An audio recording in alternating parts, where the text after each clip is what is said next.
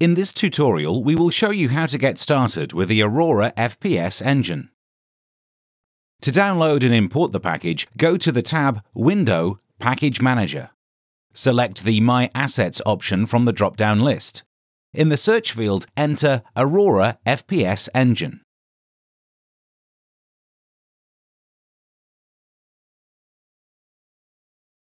To download the package, click the Download button.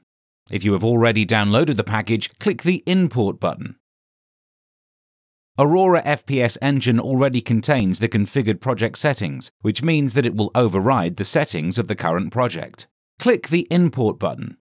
Unity may ask you to install dependencies automatically. These are the packages from the Package Manager that are necessary for the Aurora FPS Engine to work, for example, a new input system.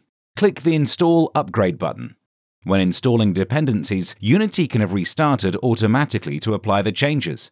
After restarting Unity, go back to the Project Manager and find Aurora FPS Engine package. Click the Import button. Unity will check the dependencies again, and if all the dependencies are installed, the import window will open. Make sure that the checkboxes are on the folders Aurora FPS Engine and Project Settings. Click the Import button. After the import is completed, we recommend restarting Unity to apply all the changes.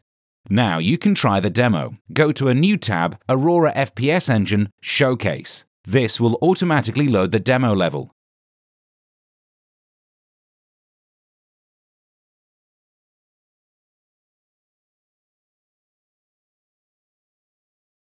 Now we can switch to play mode and start a journey into the game development.